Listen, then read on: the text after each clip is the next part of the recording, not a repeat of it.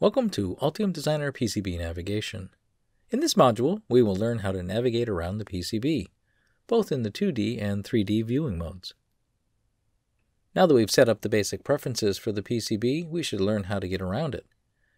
Just like with this schematic view, there are shortcut keys that are most helpful and aid in the efficiency of operations. Some of the same shortcuts exist between both the schematic view and the PCB. For example, using V and A to zoom in into a defined area, or VF to look at the entire board, or V and D to look at the entire document.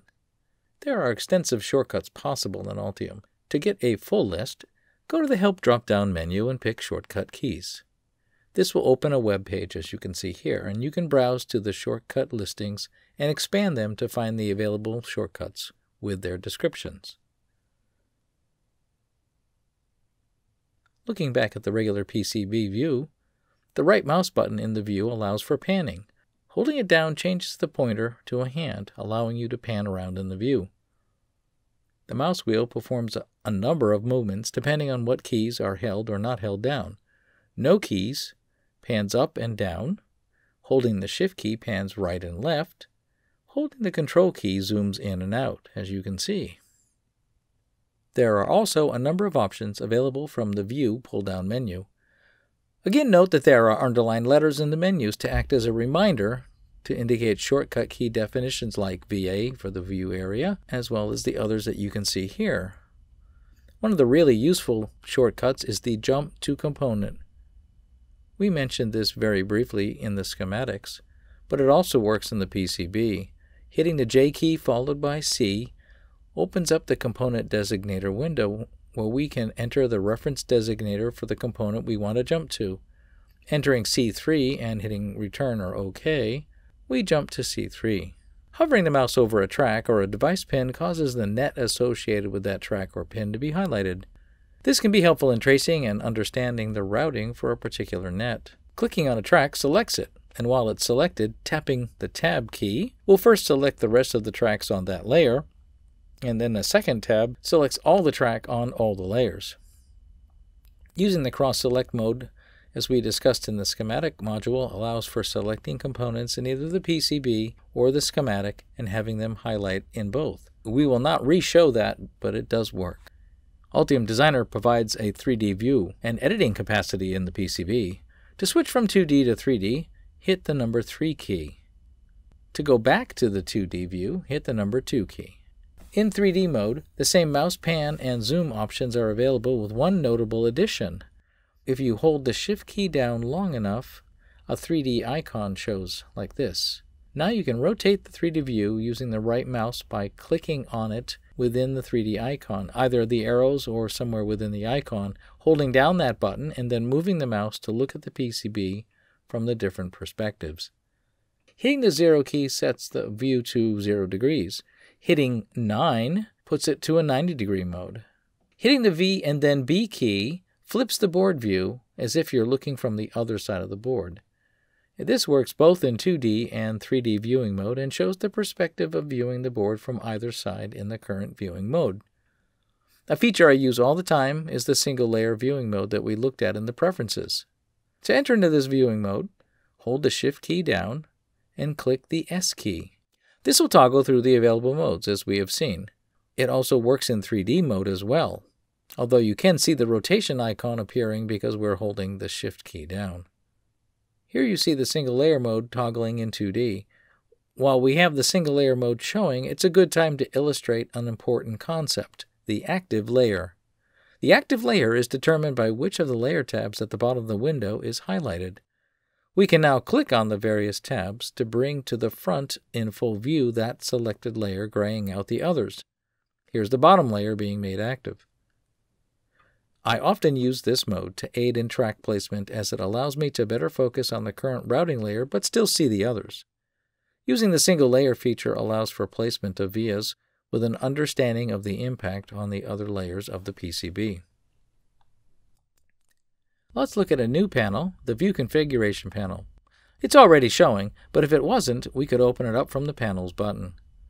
This panel has two main tabs, Layer Colors and View Options. The Layers and Colors tab provides us with a number of options for displaying the various layers of the PCB. The typical layers displayed would be signal and plane layers. For this PCB there are two, top and bottom. Here, as with a number of Altium settings, we could change the color of the layers by clicking on the color square of the layer we wish to change. Doing so pops up a window with the color options. I generally don't recommend changing the basic signal color layers, as this may cause confusion, but the option exists if needed. By clicking on the eye icon, we can hide the associated layer. Here we hide the top layer. This is one way to drive what is visible in the PCB view. You could also right-click on the layer tabs at the bottom of the window and select the Hide or Highlight to hide or highlight that selected layer. If you right-click in the Layer tabs region, a menu will pop up allowing you to hide or show layers as well. This is one quick way to add a visible layer without opening up the View Configuration panel. Now that we've looked at the layers, we will shift to the View Options tab. Under the General Settings, we see the 2D 3D option, as well as the Single Layer Viewing mode. Likewise, we can enable and disable the grid or change its color if we wanted to. Moving on to the Object Visibility settings, we can hide the objects by type by putting them into draft mode or change their transparency. Note, with the current PCB, we have the polygons hidden because they cover so much. That's why the polygon eye icon was crossed out. If we want to unhide the polygons, we could simply click on the eye icon to toggle its visibility. Now you can see them. They weren't deleted, they're just not visible. I would encourage playing with these options to become familiar with them, as they can help with the layout process by removing or hiding some objects as an aid. The polygon hiding is a typical use case. The dim and mask settings allow for the user to control how much is dimmed, highlighted, and masked. The Additional Options section provides control over a different set of features, allowing, for example, pad numbers to be or not be displayed. One thing that may be needed for your company's standards would be to rename a mechanical layer.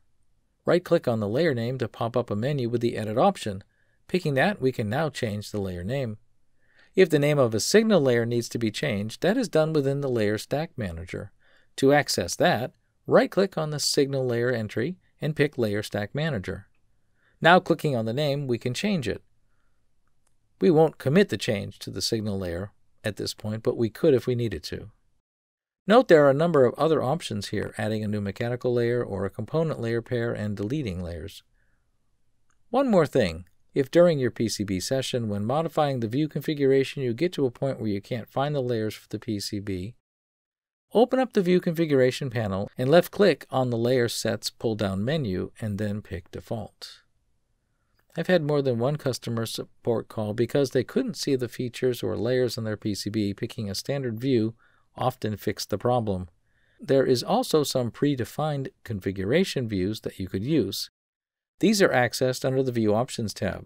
Here we see that our current configuration is Custom Configuration.